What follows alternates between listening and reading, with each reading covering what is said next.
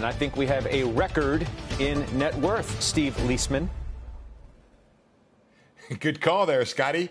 U.S. household net worth rising by $5.8 trillion in the second quarter to a fresh record. That net worth is $141.7 trillion with a T in the second quarter of 2021. Powering that were stocks, which added $3.5 trillion of this amount. So that's a big number right there. Real estate also adding $1.2 trillion. Debt, $17.3 trillion.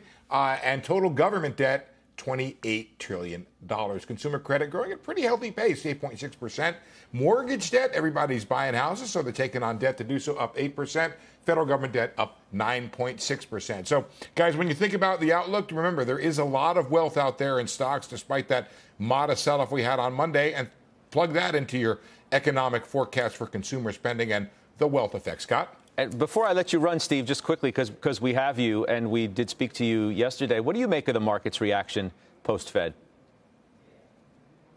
You know, I think what's now out there, Scott, is this idea that the Fed is going to be accommodated for a long time. Some people call this hawkish. I don't think so. What was hawkish when we reported in August, that the Fed looked like it was going to be tapering this month? So you get another month reprieve. We talked yesterday, $660 billion of additional purchases, even while the Fed is tapering.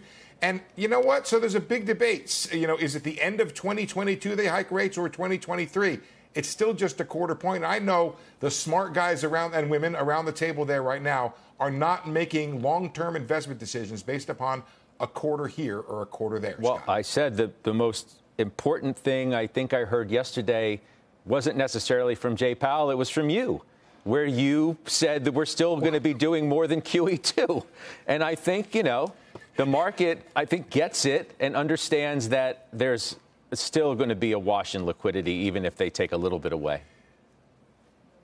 Can I just add one more thing to that? Remember, these are pandemic emergency programs.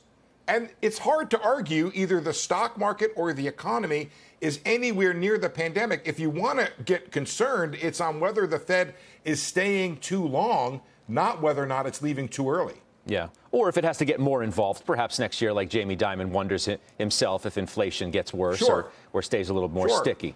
Yeah. Steve, good stuff. I appreciate it. Right. That's Steve Leisman. I think.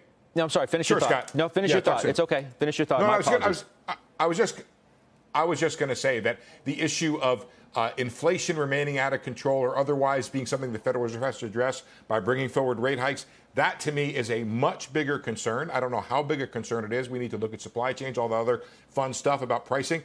And I think we talked about this yesterday. I'll repeat it. The idea that companies are finding some resistance at raising prices, that's good news for the inflation story. What may be bad news for earnings stories if you're concerned about the macro situation, if they can't raise prices, they run up against a barrier. Margins. That's good news longer term for inflation. Margins, yeah. And a hit on margins. Steve, thank you. That's Steve Leisman.